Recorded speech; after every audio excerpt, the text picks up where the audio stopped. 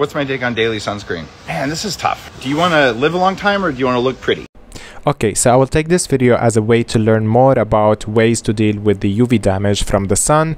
The main points are preventing the damage from happening in the first place, and the second point is mitigating the damage after the damage happened to your skin.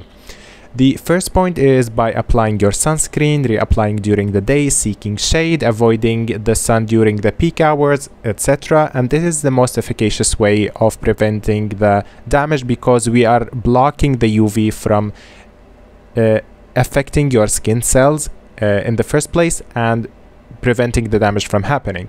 The second point is mitigating the damage after the damage occurred, and this way is less efficacious, and it can be by applying antioxidant, anti-inflammatory, calming ingredient during the exposure and after the exposure. But this way is less efficacious because when the damage happened to your cells, those ingredients can help a little bit. They cannot erase the damage from happening at all.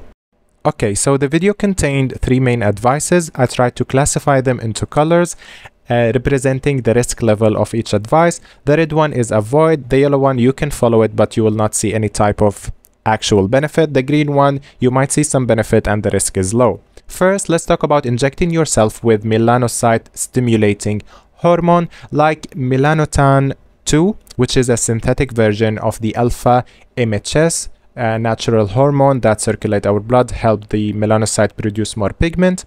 And because it's a synthetic version and the dose can be much higher than what exists in our body, it can push the melanocyte to an unbalanced situation where they are activated more, proliferating more, dividing more, and this increases the risk of the melanoma, which is one of the deadliest form of skin cancer, because we are pushing the cell into out of balance, increasing the risk of errors that happen during proliferation. And even the TGA in Australia advised not to use this because of increased risk of melanoma. The second one, there is no scientific basis between seed oils consumption and animal-based fat.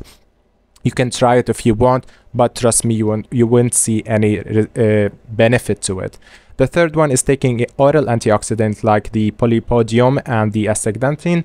Those supplements have been used for a while. The risk is limited. Always discuss with your medical provider if you want to take any type of supplement, because the interaction with your chronic drugs, for example, if you are a chronic drug user like diabetes medication, hypertension medication, you have to seek advice from a pharmacist or a medical care provider.